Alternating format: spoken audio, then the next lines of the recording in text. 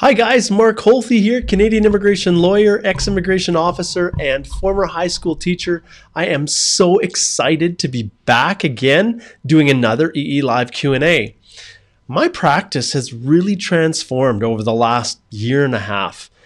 Who would have thought that by doing these live videos, that by just trying to help people, answering questions within the group, that it would actually result in a dramatic shift in how I practice immigration law, the kinds of clients that I take, the types of work that I do.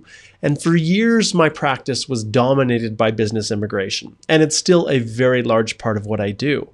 But the individual work that I did, it just wasn't as much. I spent more time working with employers in Alberta looking to source foreign workers and then transition them to permanent residence. And so that was a large part of my practice.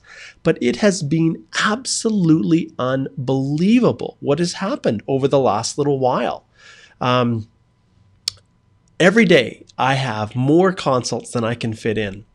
And so they're starting to stretch out. But it is amazing the opportunity that I have to work with all of you guys now through Express Entry. And before, my practice was focused here in Alberta, a little bit global to some extent, with the global companies, I should say. But primarily, it was really domestic. Like most lawyers, you work with the people that live in your city. But it's all changed for me now. Now I get to interact with you guys all over the world. I don't think there's too many countries left in the world that I haven't had an opportunity to have a paid consultation with that person.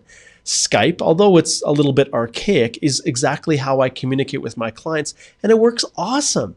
And over time, I would always do the consult and then engage, the client would engage me to fully represent them. But I'll be honest, as things have transpired and as things have moved forward, I am actually doing more reviews of applications where you as the client actually maintain control over everything. I do it for half the price I usually charge a full representation for, and you get direct interaction with me. I love it. It is so fun. It is so nice to just be able to chat and talk with people as we're putting the application together. My clients literally become friends. And so this, if I could picture an ideal type of practice for Mark Holthe, this is exactly what it is. And I've got wonderful staff in my office that help me with all the other kinds of immigration. And it's great. Now, with that being said, I've had a little bit of challenges in the office and I've had some very late nights. So in the last 3 days, I've had 2 of those 3 days working till about 3 a.m. to get clients' files out. But that was what I had to do because you guys have expectations of me, and I wanted to take 10 days holiday with my family in Maui. So that's a reality, and we work through it, and clients have been pretty patient with me, and I've been able to manage surviving on only a couple hours sleep, but that's okay because I'm loving what I'm doing. So thanks to all of you who have connected with me, all my past clients, all of you who are in the process right now of booking consults with me, because this right here is something that Mark Holthe absolutely loves. And I hope you guys can sense it. All right, let's get to a few little housekeeping things. As always, guys, right here, the Express Entry Complete Step-by-Step Guide to Doing It Yourself is the sponsor, if you will, of this. Because of all of the people that subscribe to that guide and benefit from it, it allows me to do this and all of the other times that I'll jump on and offer free advice. Now, many of you will be wondering, Mark, why don't you answer questions anymore? Why don't you respond to me? Well, understand that notwithstanding you're not getting an answer, I'm probably answering questions from a bunch of other people. It's just that there's so many people in the group that people just don't see them. And often I'm answering the same question over and over again. And so it just doesn't make sense from a precious time period, you know, when I have so many clients that are requiring my services that are paying clients. It's not very efficient for me to answer free questions, the same question to every individual person in the group. So that's why I created and started doing these EE Live Q&As to give you guys a chance to ask me the question in a way that I can amplify it to the whole world. And as you guys all know, I use and I'm going to pull up a screen here. I'm going to show you what I use here. And those of you who are tuning in new And those of you who are actually over watching a recording of this on my YouTube channel, you guys are awesome too. You may not be on Facebook, but that's okay. But if I flip over here and share my screen with you, all of the videos that I do are all stored here. And so when I do a video live, and we're up to like over 13,000 subscribers, which is really cool, all of the videos are all here. And you can see I post everything. There's tons of different testimonials from the guide that I just put out. But all of my past EE Live Q&As are all posted here. And so don't ever forget about this. If you miss a video, it's here. And like I said, all of you awesome YouTube followers, I really appreciate all the comments and the feedback that you give me. It just motivates me to keep doing this. So very, very cool. And as you can see here, I have posted on the YouTube channel as well my special rate for complete reviews. And I am going to try to get in some of my clients on to join us here at the beginning of our EE Live Q&A to share their experiences actually going through this review process with me. I personally think it's pretty awesome, and I don't know if any of my review clients are actually watching now, but I'd love for you to post a comment. While we're doing this, I'm going to go into our group and make sure that I'm actually, my audio is all good. I think it is, and you find people, there we go. It's always challenging trying to talk and find my live feed. So, and turn my volume down so nobody can hear it.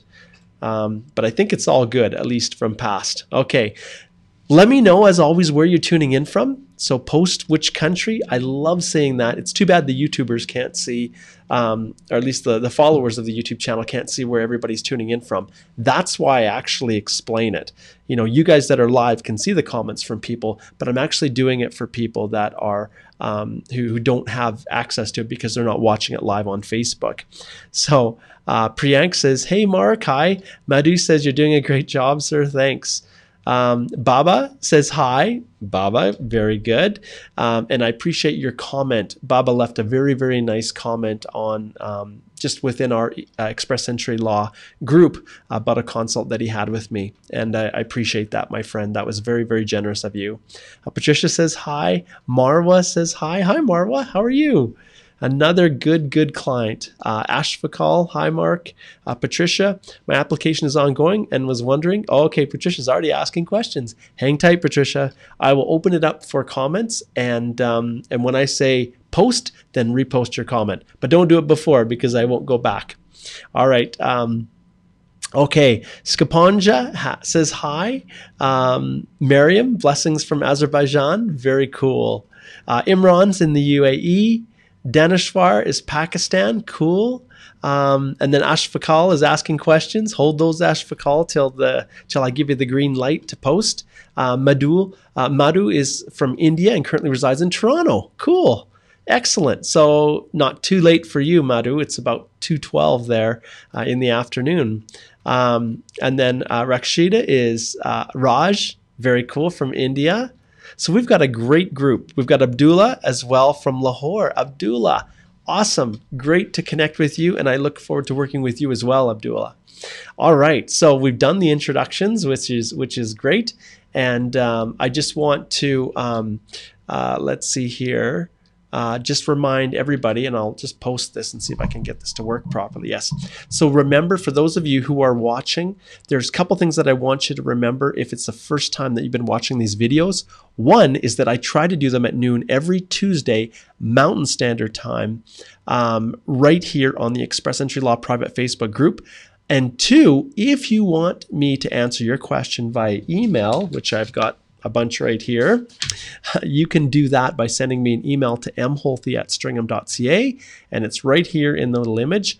And always put EE Live Q&A exactly in the subject line, because if you choose not to do that, more than likely I'm going to send it to my new assistant Stephanie and ask her to book a consultation with you. And some people, that's exactly why they're sending me emails, is because they want to set that process in motion and they just need a little extra help. And so that's the direction that I will send you. All right. we have covered off the housekeeping stuff, which is great. So let's dive into our questions. And I have a few really good ones today. And I'm going to grab my pen.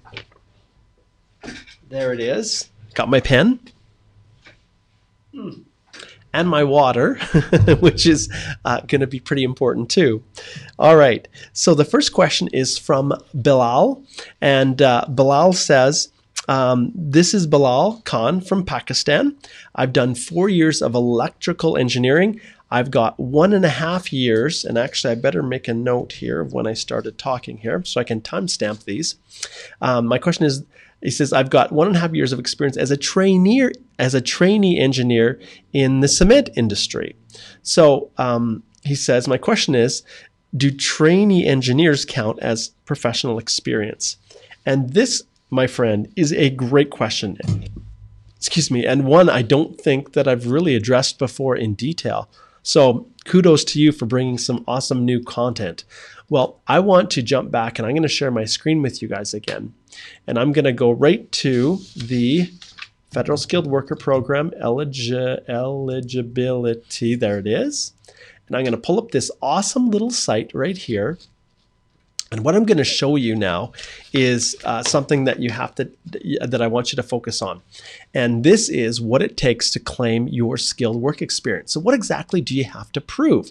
So if you are a trainee engineer, a trainee accountant, a trainee professional in whatever designation, which NOC code do you use? Well, let's go through here, and I just want to point out right from the bat, and I'm not going to go right to the regulations, but we'll use the policy that's on the government website to teach us.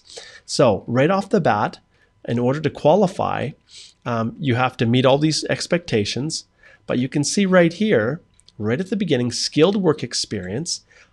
Obviously, it has to be, you have to identify the 4-digit code in the NOC, and the NOC 2016 is the one that we commonly use now. It has to be a managerial, professional, or technical job or skilled trade. So 0A and B. Then this is the part here, and I'll qualify a little bit of these instructions. It says you must show that you worked in your primary occupation. Your duties performed right here must be all of the activities in the lead statement, and we're going to take a look at this in just a second. And then it also includes all essential duties and most of the main duties. So when I see most means in the regulations for immigration, a substantial number. So this is where the government is trying to make it a little bit easier for people to understand, because most is easier to understand than substantial. Well, the way I look at express entry these days, if you don't know the difference between substantial and most, or how most is another word for substantial, then you're probably not going to qualify for express entry, because you need to be super high level of English in order to get through. And you guys all know that. So let's take a look here, and let's take the example, and I'll use Bilal's example here, and we'll go 2016 as the source for this little tutorial. So if we go here, we're just going to punch in engineer, and I don't know exactly, he said electrical engineer. Let's do that. Electrical engineer. Okay. Oh, I'd spelled that wrong. Boy, I'm trying to type too fast. I can spell, I can. Just not fast. Okay, so if we go here, electrical and electronics engineers, we'll open this one up. So this is the one that Bilal is actually using. And so his question is, I worked as a trainee. And so the first thing that I always want to point out is, it doesn't matter what your title is. The only thing that's important is right here, that you have performed all of the essential duties and most of the main duties, as well as the duties in the lead statement. So what's the lead statement? Well, it's written right here. You can't go wrong. So whether you're a trainee or whether you're a full-fledged engineer, we don't care about these things right here, employment requirements. These employment requirements to fill the position are only for Canada. They're only if you're coming to work in Canada. They're not for the purposes of assessing your foreign work experience for the Federal Skilled Worker Program, or the Canadian Experience class for that matter. But in all honesty, if it was the CEC, you probably need these because you're already going to be in Canada. So we'll restrict it to the Federal Skilled Worker Program. But these employment requirements, which are listed on all of the descriptions, the profile descriptions in the NOC, the National Occupational Classification System. So each of these, you can pretty much toss them out the door. So what does that mean? Well, a full-fledged license isn't required. It's actually what your duties are. So for Bilal, did he perform all the duties in the lead statement here? And then we're looking at a substantial number of these main duties right here. So that's where you're going to do the assessment. Now you'll see here in the instructions, many people are wondering, well, it says includes all essential duties. Well, what are essential duties? Well, if we look here on the electrical and electronics, you'll see here that there are all of these duties are like there's no qualifiers. So all of these duties are the ones that you actually have to perform. And so when I think of substantial, what does that mean? Well, it's about 75%. That's average. It could be more, it could be less, but that's a general guideline. So that you've performed a substantial number of these main duties. And how do you determine that? You look at your reference letter. That's what the officers are going to look at. They're going to compare your reference letter with the duties in the NOC to see if there's alignment. And then from there, they're going to base their determination as to whether or not they feel you have met these requirements for the purposes of your Federal Skilled Worker Program eligibility. Okay? And so what I'm going to jump over here, I'm going to pull this up. I want to show you the difference. Let's go NOC 2016. And I think if I open this up and just choose a very common one, like many of you find folks out there, if I pick a software engineer and we open this up, we can go software engineers and designers. Let's take a look at these duties and I'll show you what I mean. So the difference between this for a software engineer, if you go down here, you can see right here, it says may lead and coordinate a team. I know because I just reviewed this with a client yesterday, but I do tons of IT work. So may lead means that this duty right here is not really part of the equation that I calculate. So if I'm trying to find 75% of the duties, I'm going to base that on these 1, 2, 3, 4, 5 duties. And I basically omit that. So what's about 75% of those 5 duties? Well, maybe it's 4, right? But ultimately, this one here is not a mandatory because it has the may in front of it. So that is how I demystify the crazy world of express entry, and that's how I determine what is considered to be an essential duty. The ones that have no qualifier, no may, I determine those as being essential, and the ones that are may are not. So there you have it. Fantastic question, Bilal, and I may just make that the key one. I know right now I've got what happens if you pay cash, I think is the headline, which is one of the questions coming up. But excellent question. Thank you so much. All right. So now let's jump back to the next question. And this one is from Ahmed. And Ahmed says, hello, Mr. Mark. Awesome. Thank you so much for your advice and informative videos. I could not find any better and detailed information in any other videos or website. Well, that's great. Guess why? Because I'm giving everything away for free. I'm not holding anything back. And people are thinking, Mark, are you crazy? Like most of my colleagues and everyone else thinks that I'm crazy for basically giving everything away that I know, all my knowledge, all my experience. But when I look at my practice and I look at how many people are booking consults with me and are retaining me to review their applications and represent them fully, well, why? Why do I do that? It's because I want you to know that I know what I'm doing. And people who want the peace of mind, they could probably fill it out themselves, but some people don't have the time or just don't want to be bothered or just want that extra set of eyes that they can trust to look at their application and determine if they've missed anything. Because you guys all know rejections happen for the smallest, slightest, inconsequential reason. You forgot a state certificate or traffic report from Queensland or Victoria in Australia, or you uploaded a black and white copy of a translated police certificate from Germany, or you failed to include a police certificate from a country that you didn't even think about, you totally forgot about, and it gets returned. And so the benefit of having someone that you trust look at your application and that second set of eyes is that you can catch those little things that cause unbelievable harm. And if you're sitting at 475 points, you are 30 years old, you're probably not going to be harmed too bad if your application gets returned. Well, I say that because there's a lot of other factors. Maybe you're an H-1B in the US. Your time is running out. You don't have time and you don't want to have to go all the way back to India and relocate, and resettle yourself and then try to immigrate to Canada. You just want to go straight across from the US because the US basically is not providing any help to any H-1B holders from India. I think you guys are probably at about 150 years to get your application processed, which basically means no one is going through. You will all be dead. And so, fortunately for you, you have Canada and Express Entry, which is the golden opportunity for you because you're the ideal candidate in many respects for people who are looking to immigrate to Canada through the general stream without a connection to a province or work or study. So, keep that in mind. All right. So, as we go through these questions here, that's why I do what I do. So, let's jump back to Ahmed and look at his specific question. So regarding the EE Live session, I have a question that you might find interesting. Okay, I'm 21 years old and I study film and I work at the same time as a freelance filmmaker and independent film director. Wow, do you know what, Ahmed? I need you to come here and film me and make a movie on me writing the IELTS test. Now that would be a lot of fun. I've actually really wanted to do that and document my experience writing that test as a Canadian immigration lawyer. And I think there's no restrictions on me doing it, but I know it's grueling and it would be very curious to see what results I get back. Now, hopefully I'd be able to score high and everything, but the way you guys describe it, who knows? I'm not perfect. That would be a movie. We could have fun with that, Ahmed.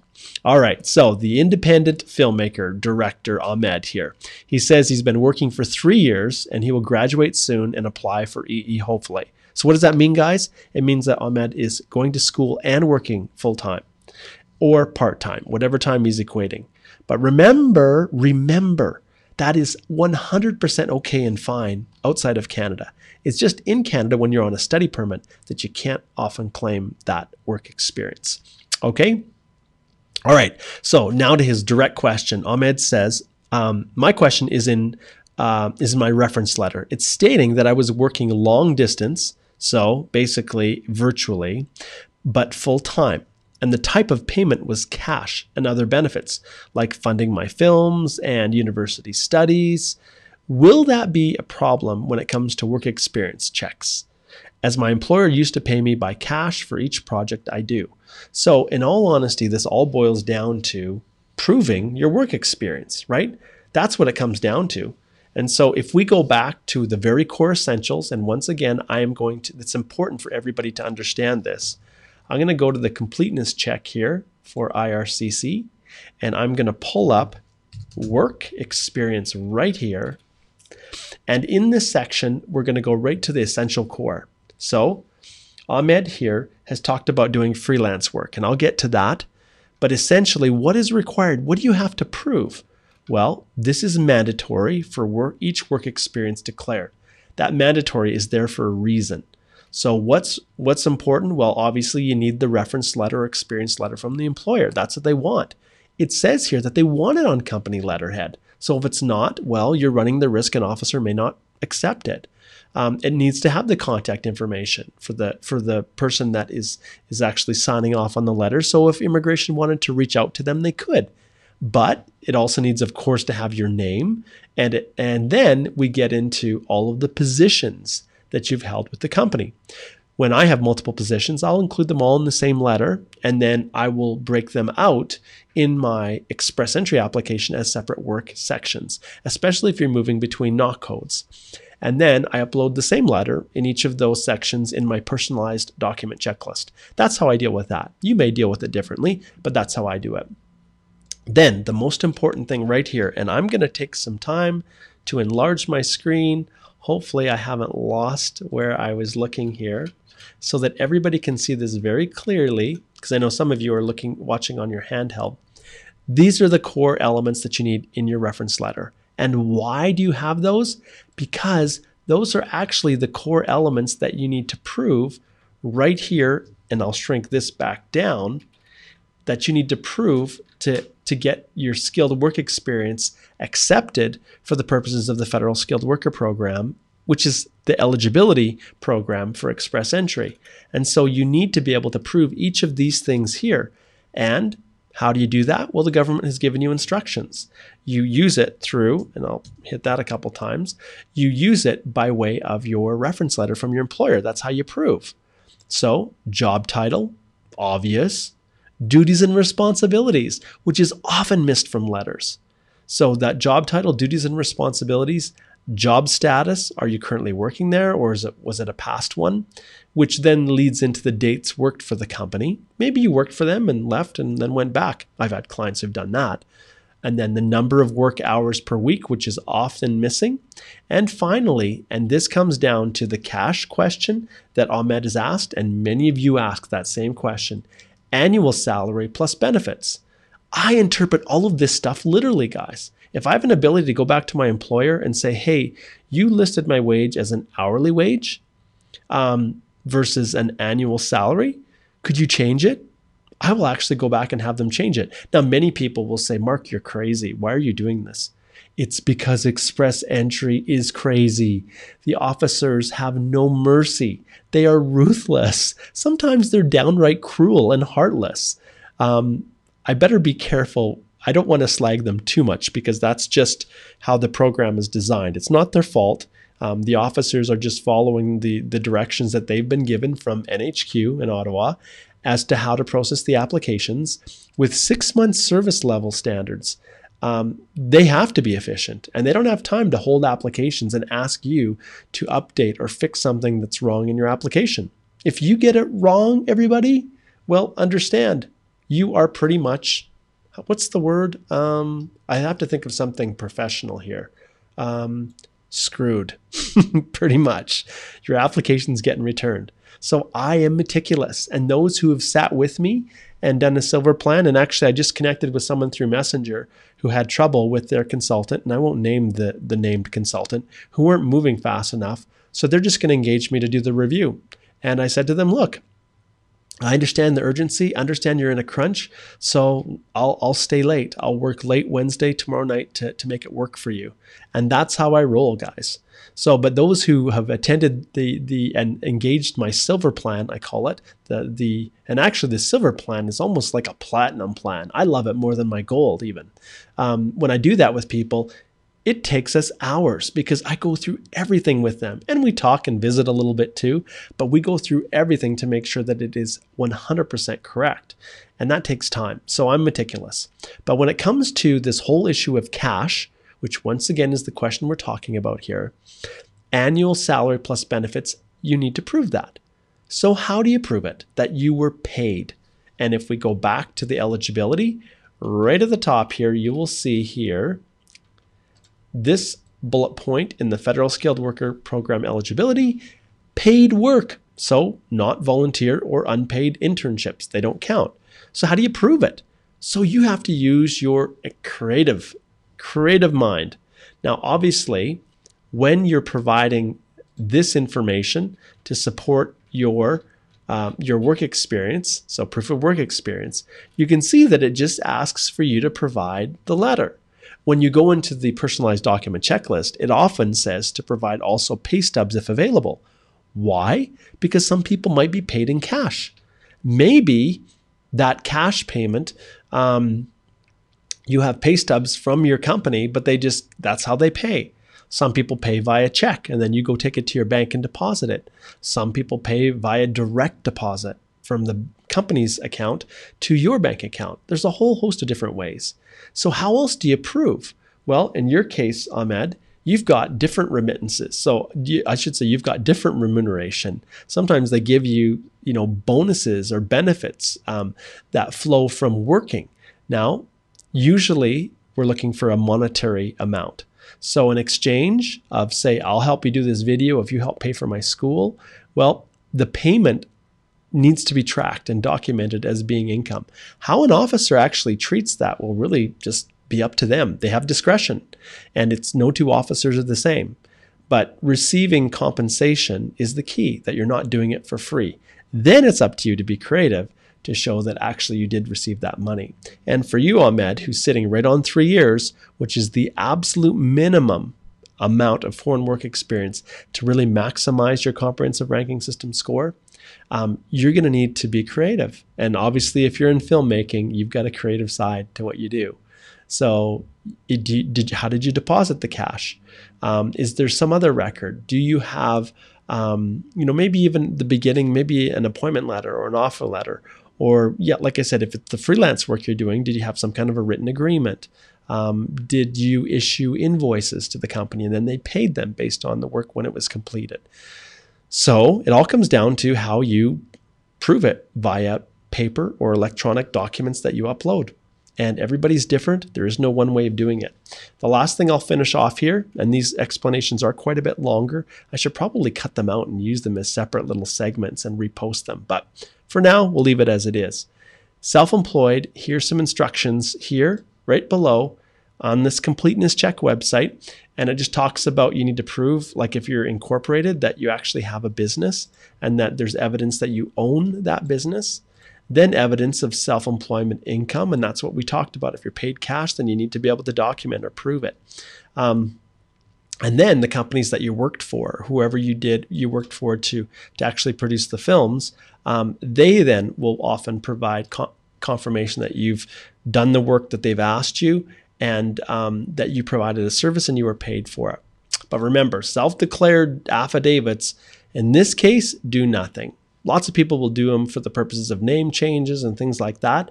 But for proving self-employed work experience, yeah, it's not going to work. Okay, awesome. Great question. That created just a wonderful opportunity for me to address that whole issue of cash. Okay, next on our list, this one is from Mustafa, and we'll get the timing down here. Mustafa says, my name is Mustafa. My CRS score is 450. That's awesome. 450 is right in the range where you're going to get drawn. My question relates to the reference letter. My company is ready to provide it to me, but without the job description. Okay, so this is very, very similar to the question we just answered for Ahmed. And Mustafa's question is a reference letter that's incomplete, that doesn't have the duties in it. And so he says here, I was wondering if I can include the reference letter without the job description. So short answer is yes, you're going to give them everything that you've got, no matter how deficient it is. Sometimes the reference letters are going to be just bare bones. Mustafa worked this date, this was his employment, this is, and he ended on this day, and that's it. There's nothing more than that. And so you have to take whatever they give you. And then he says, can I use that and then include a letter by my colleague attested, I'm assuming like a sworn statement, I swear this is true, in which I have all my job duties that match the knock. I might also add current month's pay slips to my documents. Is that enough for employment proof? So absolutely, if you've got pay stubs, include them. There's no harm in doing it. If you've got a colleague, I often like supervisors or people that you report to do those attestation letters or those affidavits. They're better. But if you're looking at the importance and level of importance, then obviously a current employee who's still working with the company, who provides a sworn affidavit to support you, that works. Does your company have, in your original offer letter, did it describe your duties? Do they advertise for the position online or through some advertising where they actually list the job description that you are currently or are claiming points for? All of those are possibilities, and the lists are endless, far too much to address just in a Facebook live video like I'm doing right here. But Mustafa, if you need any assistance and you're trying to sort out all the best ways, I do this probably, it forms a large part of many of my consults that I do. So you can go on the link that for my firm, which is usually included in everything, the description for this video, for instance, and on the Facebook page as well. And if some of my viewers are so kind as to provide the link there for Mustafa, you guys are often super generous when you're listening. Just post that link in the comment section below. So we're all one team here, getting these videos pushed out. All right, the last one is from Stella. And so I'll write the time here. Stella's question is, I just binged watched your YouTube videos and they are so helpful. That's awesome. Can you imagine how much time that Stella, if she was binge watching, I wonder if I could get it up on Netflix. Do you think? Maybe maybe Netflix could do a professional self-help series on immigrating to Canada, and they could run my videos as self-help. That would be hilarious. That is so funny. So let's see. I think I actually lost it again. So if we go back here to my YouTube channel, and I just put this into context here. Okay, so if I go here and then go to my videos, and Stella says that she has been binge watching them. Look at this, guys. Like, as far as binge watching, you know, how far back do you have to go? I don't even know how long ago. It's still going. Wow. And going. Well, I'll stop it there anyways. But you guys can see I have done so many videos, and yeah, it's just been so much fun. Okay, so back on track. Let's get back here to Stella's actual question. So here's what she asks. She says, I've been self-employed. Okay, as a freelance transcriber with a certain company since mid-2017. So she's got a year. They, however, declined to give me a reference letter. How unsurprising. I have the email of the correspondence when I asked them. I have proof of payments via PayPal. I have lots of emails of communication with them, one of which is a promotion, as well as screenshots of my work logs on their website. Would these be enough proof of self-employment? Stella, include every single thing that you've talked about. There is no limit to what you can include, and your ability to prove self-employed work experience is not restrained or restricted by anything other than your own creativity.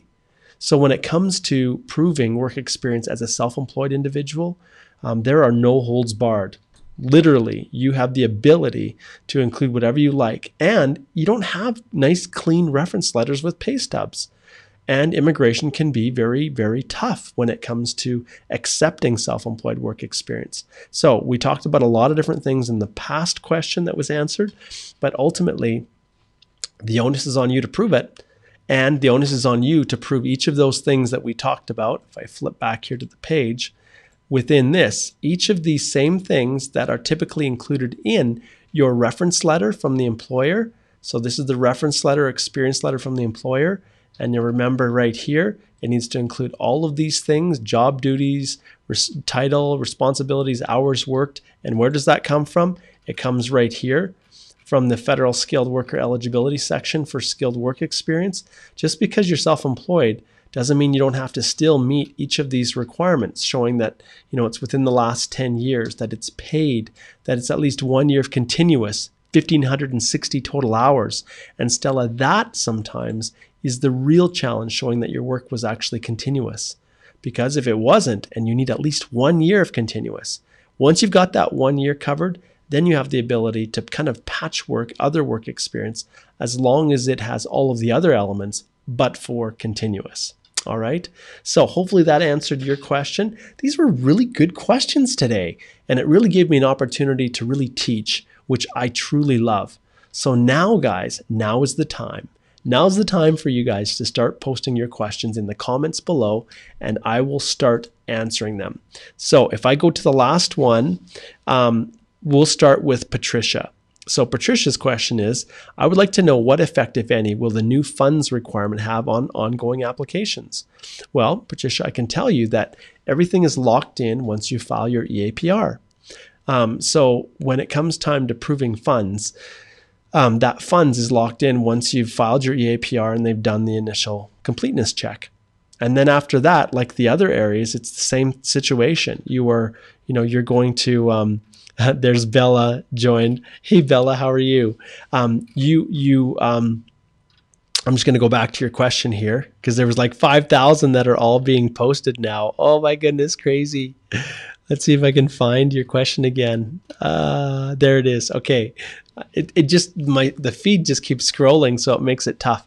So if you have the ability to top up your account or to add the, $300-400 extra that you might have to add now that the proof of funds total has increased, then I just counsel my clients to do that. Just add it on. But it's not like when you originally filed and provided that evidence to immigration that now they're going to refuse your application because now the funds have gone up. No.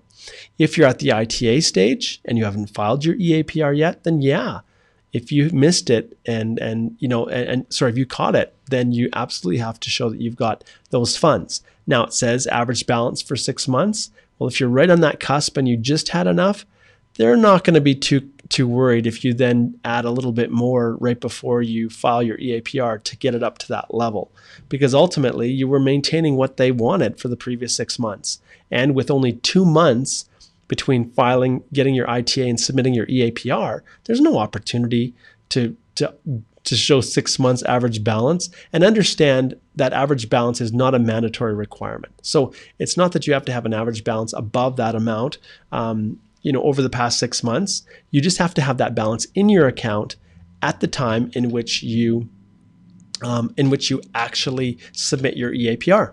Okay, so there's the question. Good one, Patricia. That was a good one. I like that one.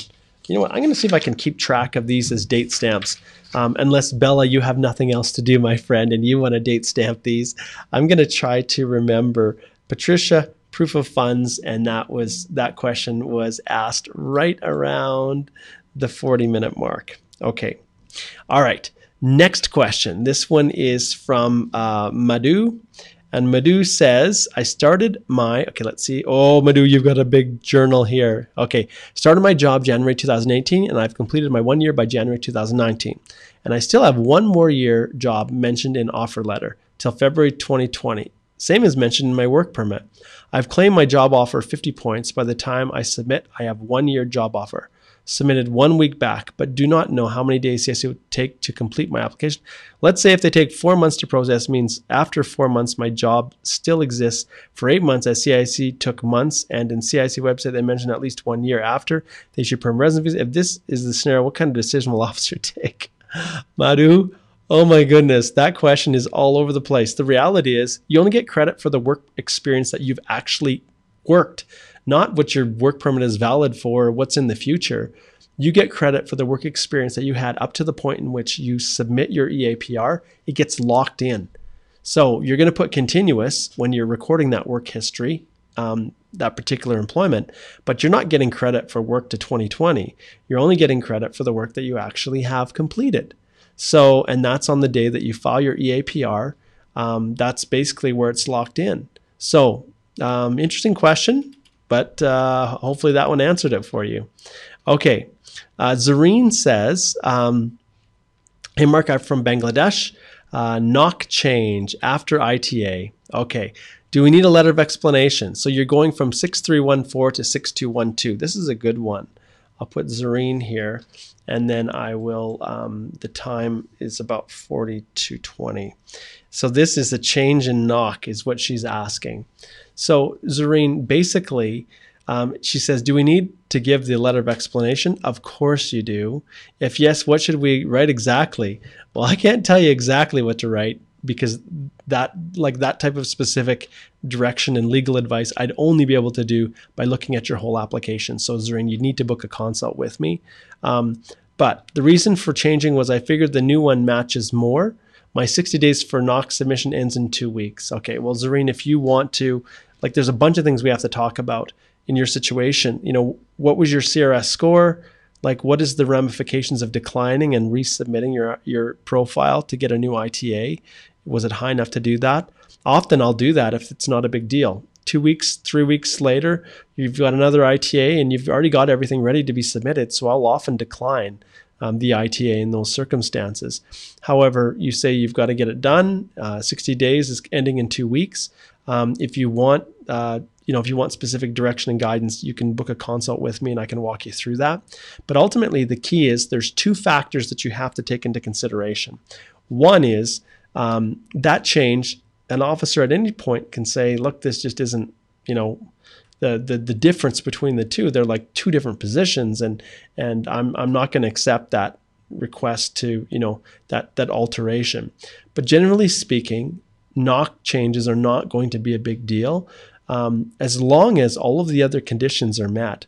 So you continue to meet the minimum entry criteria for the Federal Skilled Worker Program or the CEC, and it doesn't impact in any way your comprehensive ranking score, which of course it wouldn't. You're going from a skilled occupation, 6314, to a skilled occupation, 6221. But in terms of what to write in your letter of explanation, That's something I can't advise here. All right. Okay, Sonia says, okay, knock 0124. So this is Sonia, and that is at 4441. Okay. Sonia says knock 0124 has multiple titles and each having individual duties, but the heading says manager in this unit group performs some or all of the following duties. I being e-business manager. Oh yeah. Marketing manager. There's a bunch of different ones on that one. Do I need to perform duties under other titles as well, or just under my title and ignore the others? Simple answer, just your title and ignore the others. So, and you'll look for one of the reasons e-business manager is so popular when people are coming into Canada is that you don't need to have an actual marketing degree to fill the position. It's the only one on that particular knock. Whereas if you're a marketing manager, it says that you actually is a mandatory requirement to come and work in Canada. You know, if you're working on a labor market impact assessment based work permit, you need to show that you've got a marketing degree or a related educational credential. So that's a very, very popular one, the e-business manager. But the world is changing too. And that tends to be, by and large, a real growth area in terms of employment. Companies looking to market online. Okay. All right. Next question. This one's from Anatolius. And Anatolius says, I read somewhere that if an applicant is divorced, the immigration officer can reject his application for permanent residence based on this fact. Oh my goodness. Anatolius, could you please provide us all with the source of that information? And the reason I want you to do that is so that we can all collectively laugh at the person who actually made that statement. Because it is, as our, well, let's see, what's the good word? Ludicrous. Look that one up. That's ludicrous to think that being divorced is going to cause your application to be rejected. Nope. But that's quite funny, actually. I like that one. That's really funny.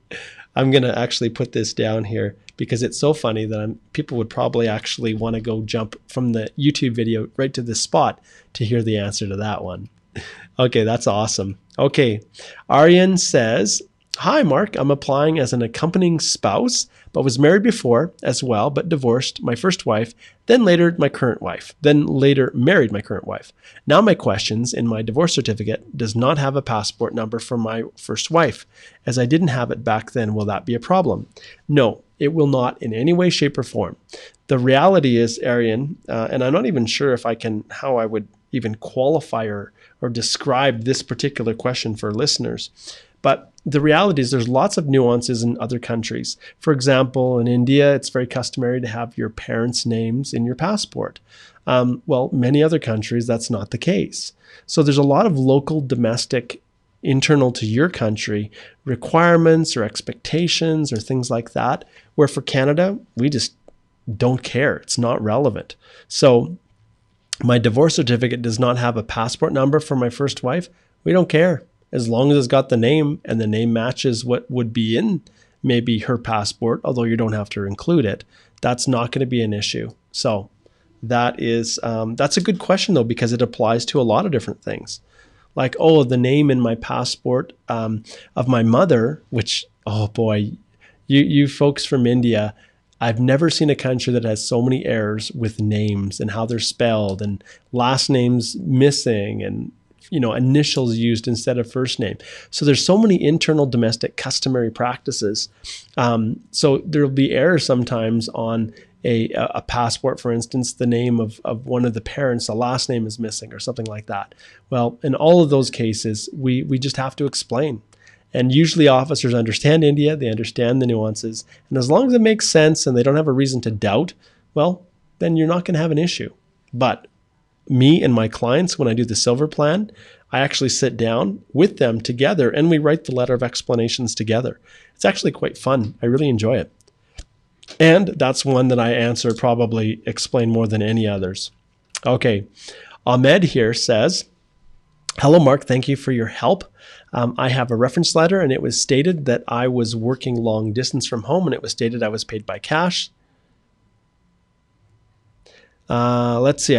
Did I answer? Did I answer, Ahmed? I'm not sure if I answered your question, if it was yours that I already did.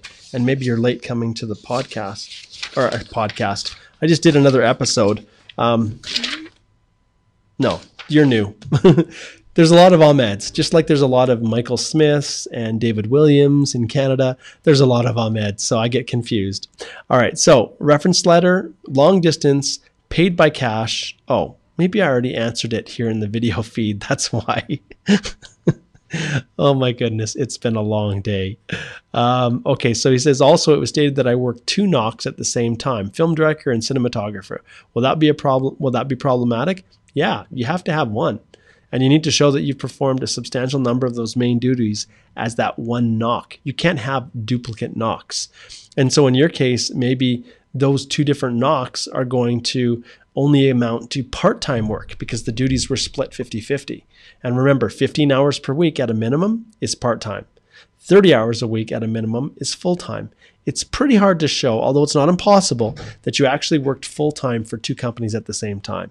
But your situation, Ahmed, yeah, it's not easy. You have to meet the minimum entry criteria for the Federal Skilled Worker Program, having 1 year of continuous full-time work experience, 1,560 hours in that year. And that can be split up into 2 part-time positions where that 1,560 hours is established over 2 years with a minimum of 15 hours per week. So hope that helps, Ahmed. Okay, that's actually a good question, Ahmed. I'm going to see if I can guess that timestamp. Maybe that started about 50. Okay. Okay, next one is Yash. Okay, hello, Mark Holthy. Hello, Yash Yoshi. How are you, my friend? I'm in the US and I've worked for 3 employers in the last 11 months. Wow. In between, I had almost 1 month break due to delay of my start date for the next project. I will complete 1 year of experience in February and planning to apply for express entry in March. I don't have continuous experience with just 1 employer. Will that cause a problem? Well, the key here is that, let's take a look. Look at the expectations, okay? So it says here, skilled work experience must be in the same type of job, have the same knock, okay, as the job you use, the job you want to use for immigration application. So that's your primary occupation. So it has to be the same knock. That's the starting point with your work experience. It has to be within the last 10 years. It has to be paid. It has to be at least 1 year of continuous work or 1,560 hours, total of 30 hours per week. And that 1 month break that you have between projects, I don't think it's going to work. I honestly think that they probably would find you that you don't have that right there. But in terms of working for multiple employers, it says you can meet this in a few different ways.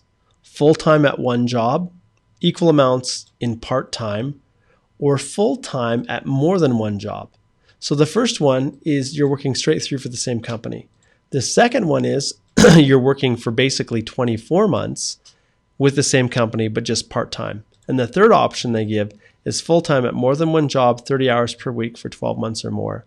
So the key is that it's continuous right here. And I think that's where you don't have. So you're actually missing that part. And it says here for part-time work, you can work more or less than 15 hours a week as long as it adds up to 1,560 hours, which is a new addition, guys. This is a new statement here. So for part-time work, you can work more or less than 15 hours per week as long as it adds up to 1,560 hours. And that would be over the course of 24 months. Okay. And so we don't count any hours above 30. They're not irrelevant, but I want to flip to the bottom here and I'll show you something. Look at the bottom here. This was last updated August the 29th, 2018. So fairly recently. All right. Good question. Let's jump to our next one here. And we're just about at the end of our I keep saying podcast. We're just about at the end right now. Okay. Let's see if we can figure out where we left off. It's all a blur. Abdi, how are you, my friend? Abdi's watching again. Good to see that you are here. Your work permit should be on the way, my friend. Okay. Let's see if I can figure out. Oh, so many came through that I lost my spot.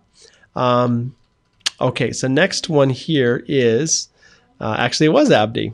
Patricia says, thanks from Kenya. You're very welcome, Patricia. Okay, Dana Schwar says, hello, sir. I am a secondary school teacher. Very cool. I was a secondary school teacher myself in a previous life. I was paid cash. Will it be required to prove the cash in this case, or the reference letter will be okay? Okay, Daneshwar, I spent a whack of time talking all about cash, and I think you may have joined a little bit late. The cash one was at 1750. So the 1750 mark, Daneshwar, I want you to watch that response because I addressed that directly. Okay, Madhu says he has been seconded to so-and-so company on... Okay, okay, so understand, Madhu, you have to have a labor market impact assessment. So Madhu's question here relates to job offers and what constitutes a job offer. Madhu, there's only 3 ways that you can get a job offer. The company who is giving it to you is it is actually has obtained a labor market impact assessment for you, or to support your permanent residence, or 2, the labor market impact assessment that they have supports a work permit for you to come and work while you're waiting for your PR to be completed. Or if you're being seconded, that suggests an intercompany transfer. And the only way you're getting job offer points, if it truly is an intercompany transfer into Canada and you're actually got a work permit, is if you work or show that you've worked for the company for a year. And then at that stage, you're then eligible. So then you ask, well, is that wording seconded good enough? Well, for you, my friend, I'm going to go back here and we're going to go right back. And this time we're going to search for offer of employment. So the letter of offer from the employer is exactly this. And we don't talk a lot about this because most of you guys are not in Canada, but this is what the letter is supposed to look like for the employer. And this is to confirm that the applicant's qualifying offer of arranged employment. And if I was to click on here, oh, look at this. It's actually, the link is broken. I'll find that and I'll post it in the comments. But the qualifying offer is just what I explained. LMIA to support PR, which I call a PLMIA. LMIA supported work permit, you're working in Canada, or an LMIA exempt, but it's a named employer on the work permit and you've worked 1 year. Okay, so this document is required only if the applicant claims to have a qualifying offer of arranged employment. And that's one of the 3 options. The letter from the employer offering must include all of these things. And so you can see here, expected start date, that the applicant will be employed on a continuous, sound familiar, guys? Paid, yes, it does sound familiar, full-time, and what's full-time? 30 hours per week at a minimum, for work that is for at least 1 year after issuance of permanent resident visa. In addition, it has to provide the job title, duties and responsibilities. If the person is currently working with the company, and that happens, then the current job status, number of hours worked per week, and annual salary and benefits. So, and then if there is an associated LMIA to the offer of employment, the LMIA number is requested as part of the application. So you don't have to scan in your copy of the LMIA with your job offer. Sometimes people do, sometimes they don't. All right, great question. All right, guys, we've got a couple more minutes here and then our time is up. Let's see what we have next here. The next question is, oh, you guys are funny. Okay, the next question is, I think maybe Joss. Hi, Mark. I've heard of a couple of cases where an ADR is given for IMM forms. Yeah? Is it advisable to give an IMM form up front? Example, my siblings and their family are PR holders and I'm worried that they will ask for IMM 5406 and that will delay my application. Joss, you can't, it's really hard to anticipate. And I don't think anything's gained by providing that, because understand those questions are basically the same ones by and large that are included in your EAPR. Why do they ask those questions? Well, often they ask for people to provide new background declaration forms or other things for one simple reason. They think you've missed something, or there's some inconsistency in how you answered your questions in your EAPR. That's why they come back and ask. So is there conflicting information on your travel history? Does it not match with your address history? Does your work history not match with where you say you actually lived? And so all of those things can trigger the need for,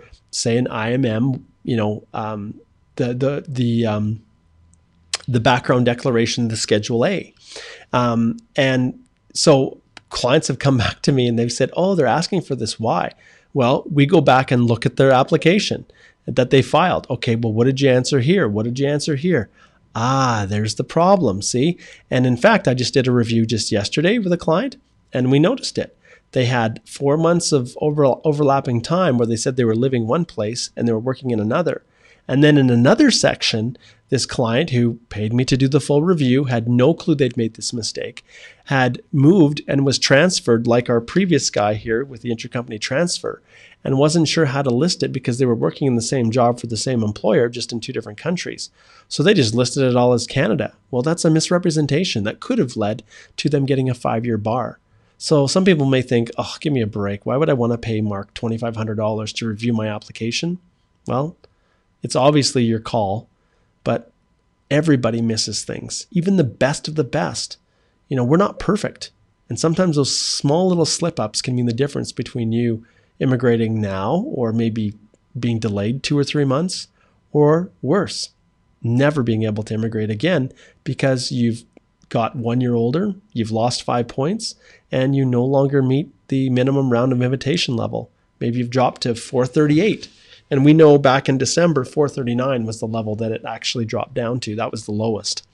Okay, good question. All right, I'm going to end right there. And I know a lot of people have a lot of questions, and I never seem to be able to get to all of them. But it was a really good EE Live Q&A today. I think it was because I wore my suit coat today, to look more professional. One of these days, I think I'm going to put my t-shirt on and have some fancy saying on the front. Guys, it's all substance here.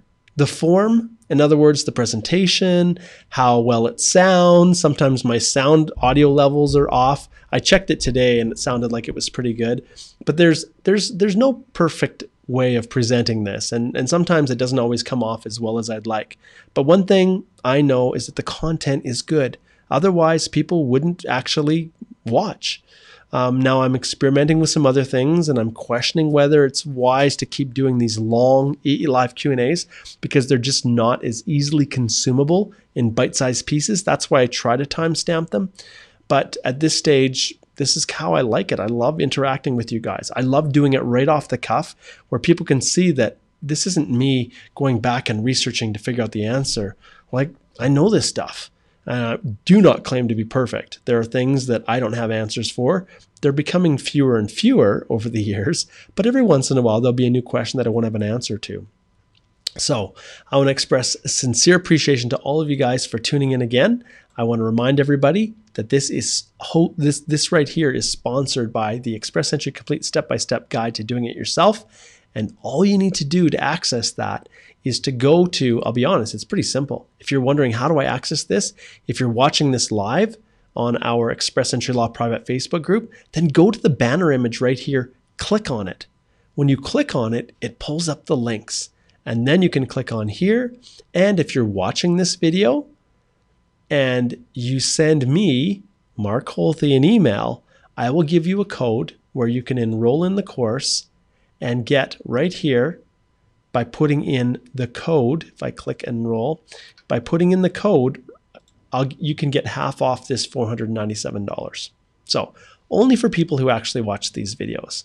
So all you have to do to access that, you can send me a message if you want on Messenger. You YouTubers can send it to mholthe@stringham.ca and tell me you watched the video and you want the coupon code, and I'll give you 50% off.